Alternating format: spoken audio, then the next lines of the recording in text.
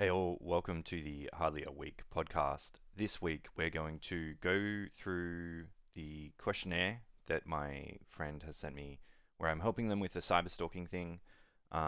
There's a lot more to come out of this, and we're going to have a look at, as we can see, the two-factor authentication for Apple today, because we're going to go through and discuss some of the considerations here that I'm interested in looking into. So I've got a meeting in 4 days' time on Wednesday.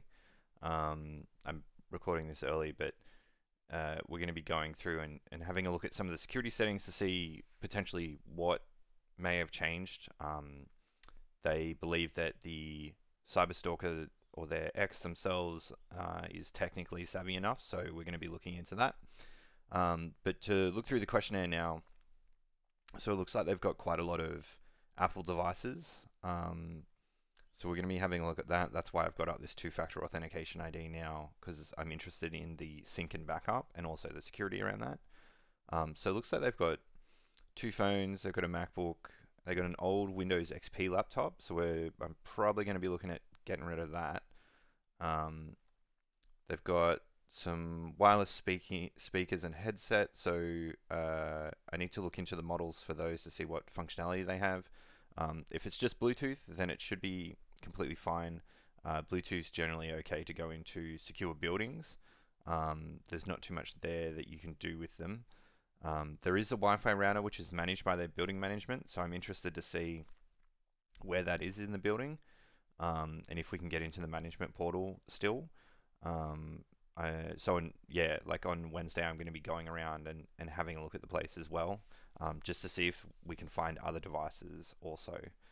The data that they want to back up is email, text message, and text message. So iMessage is the Apple text message. This is why I'm looking at the sync, because we're going to be looking to back that up and move it to another device. Photos and personal files is fine. That should be easy to back up. We're just going to back that up onto a hard drive and we will sort that out later. Um, the social media accounts, so they have Facebook. They did say that they want to probably just delete that forever. They're not worried about that. Then there's things like banking apps, YouTube Music, and a YouTube account. So that's linked to a Google account. So I'm more familiar with Google account security, so we're going to be looking through that as well. I will try and film some of it and then do more editing and blur out the details. I think I also had banking apps, so they've got three different banking apps. So we're going to be looking through all three of those for their security. Um, we're also going to be looking at two-factor authentication. I know one of the banks is NAB. I have NAB myself, and I have struggled before with having more security on the account. So potentially we'll discuss which accounts are needed. Maybe we can reduce the amount of bank accounts here. We can talk to the banks themselves, see which ones have really good security, which ones will agree to in-person security measures, and then maybe move the money around there. And then the last thing was what other details might you be worried about? So potentially their ID. So that's just a matter of going to get that fixed. This is a tough one. Breaches, IDs are often breached as part of just like companies that get compromised. So your details most likely are out there. Because this is more personal with cyber stalking, um, a new ID could be really good. We're also going to talk about whether they're considering to move. It would be better if they moved and then they got a new ID. Um, so we'll look into that as well. But so today, uh, I wanted to have a look through this. So two-factor authentication um, for Apple. So I was just having a read through this because so Apple's whole ecosystem is built on ease of use for the single person. Now, if you've had a attacker compromise your ecosystem, I guess, of devices, and they've added themselves as trusted devices, but then they have them, and this is the issue because it's meant to be, I can be doing something on my phone, move to my laptop, continue to do that thing. If I get asked for an like a 2FA push It might go to the watch, and then you can accept that on the watch. Again, now if you don't have these devices on you, I'm unsure whether there's like proximity restrictions in place. So let's say you need to be connected to the same Wi-Fi network, or um, the devices have to know that they're within 10 meters of each other. Um, Now, this itself isn't as secure as you would think if it gave it like a 10-meter range, and let's say my friend's out at a cafe and the cyber stalker is stalking them and they're trying to get into their account and they get within 10 meters and they can trigger that authentication code where it connects that way. Um, there's a lot of unknowns here for me because it's not Apple is not devices that I normally use. Um, I can see here that you can turn it on for your Apple ID, so assumably you can not have this on at all. Potentially someone's turned it off. Um,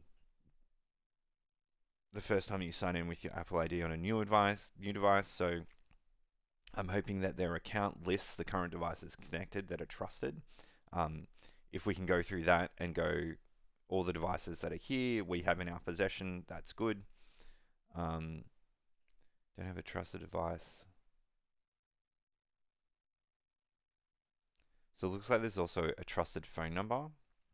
So we'll be looking in the account to make sure that this is actually a number that my friend controls as well. So we need to go to the security section for this. A trusted device is an iPhone, iPad, iPod Touch, Apple Watch, or Mac that you've already signed into using your two-factor authentication. It's a device that we know is yours. Yeah. So this will be similar to the Google security settings. They have a very similar thing on their back end in the security settings where you can go through and look at the devices currently connected. We will be doing that. We'll also be creating all new accounts anyway.